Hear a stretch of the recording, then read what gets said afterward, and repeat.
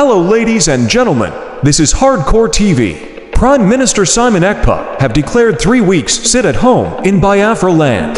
This again is to demand the release of Mazi Nnamdi Kanu if he's not freed after the ongoing 2 weeks sit at home. The interesting part of the news is that he said it will be only for the Nigerian workers. The target is to cripple their treasury. Simon Ekpa is a brain man indeed. Continue watching.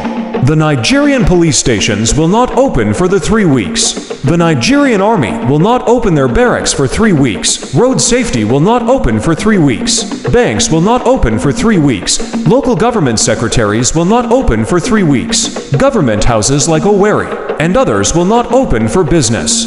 Imagine when this is implemented only for the civil servants. Let them release Mazi Nnamdi Kanu now. He also threatened for weeks sit at home in the message delivered after the 3 weeks lockdown. This means 1 month gigantic lockdown. Let me stop here, but subscribe as we follow the news as it unfolds in days' time. Thanks for watching. Hardcore TV loves you. Tell us what you think in the comments section. Isn't this a nice idea? For me, I'll love the idea 100%.